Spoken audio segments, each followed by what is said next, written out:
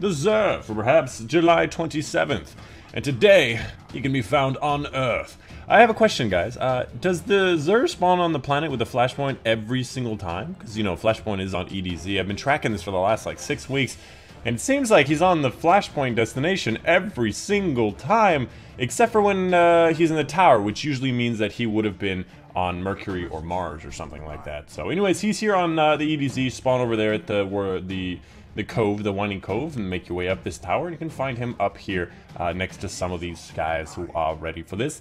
We got a couple of different and interesting things here today. First off, the weapon, Huckleberry, one of the best SMGs in the game right now because of its amazing perks. Firstly, it has Rampage. It also has increased fire rate and recoil while holding down the trigger, and kills with this weapon reload a portion of the magazine. This is actually the biggest part about it, which helps you stack incredible amounts of Rampage stacks. So you just keep killing enemies, you keep getting ammo back to the magazine, and you keep getting Rampage stacked over and over and over again. This thing can do insane amounts of damage. I highly recommend it. I would definitely say this is like an 8 or 9 out of 10. The only downside, obviously, is it's an SMG, and it lacks range entirely.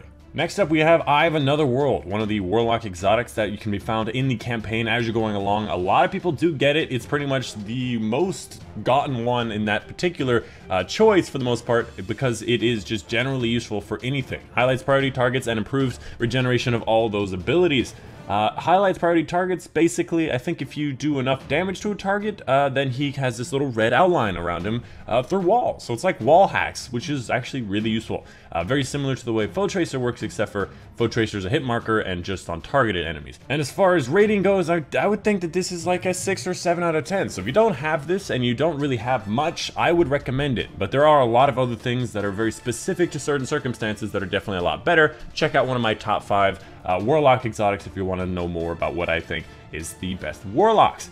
Next up, we have Crest of Alpha Lupi, one of the Titan exotics that I used very early on in the game. It generates an additional orb of light from supers and a healing pulse when the barricade is active. So this is actually quite useful when you're doing faction rallies. So you pop up in that barricade, you get a tiny amount of health left. It's more like a fourth of your health, which is why I don't really think that this is particularly amazing. The additional orb of light, I still don't know if it's from the kills or if it's from just popping your super. I think it's just from popping the super, or perhaps just on that first kill you get an extra orb. So it might help with a little bit extra orbs, but there are a lot better exotics in the game in general, and it's just not as bombastic as I would like it to be. If this was like more orbs on every kill, this might be like an orb creating machine. It might be like the support version of the Titan class as far as like tether goes for the hunter. So I definitely like to see something changed here because it's not just bombastic enough.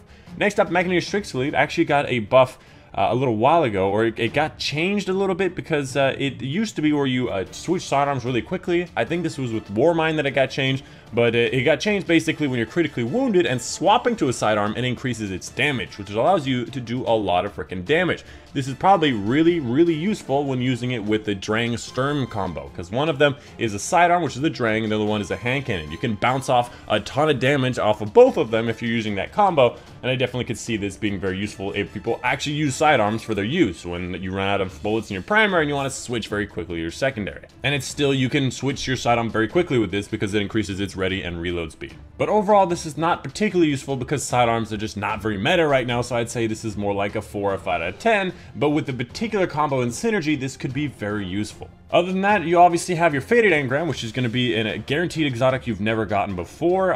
If you have gotten all of the exotics on your particular class, make sure you get this on another class. So if you've gotten all your Titan exotics and guns, make sure you go over to your other classes to get those. And then finally, you got 3 of coins for more exotics in the world. Highly recommend using this when picking up those raid chests or doing public events or whatever. And then finally, 5 of sword, you can upgrade your Prestige Nightfall card, which is very useful for doing Prestige Nightfalls, making them faster, getting uniques and whatnot. So it's very important that you get this if you don't have it already. And that's the Zer. That's all there is really to it. My controller's kind of glitchy right now. It seems to turn left very oddly, but yeah, make sure you come over to the Zer, make sure you join Mr. Hua Bath and me, and we're gonna be hanging out waiting for you guys. I'm just gonna take a seat, so if you see me over here, make sure you say hello. I know Optimus Penguin is currently watching the video and he's like, I'm coming, no, I'm coming.